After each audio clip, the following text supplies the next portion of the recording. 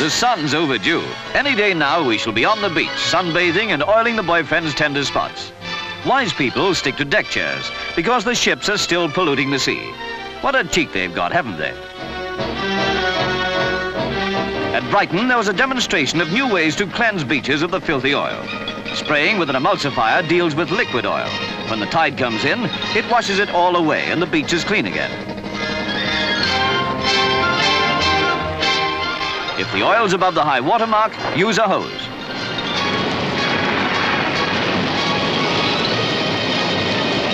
A specially designed machine removes oil that's got into those nasty little lumps that stick to skin and clothing and make the beach a place to avoid. Brighton doesn't suffer from the oil nuisance more than many other places, but in trying to get rid of it, it's setting an example that may be widely followed. It's come to the point where before choosing a holiday place, people ask, what's the beach like? Any oil? If the answer's yes, they go somewhere else, however good the beer may be. Get the beaches clean, and it'll be goodbye to all this.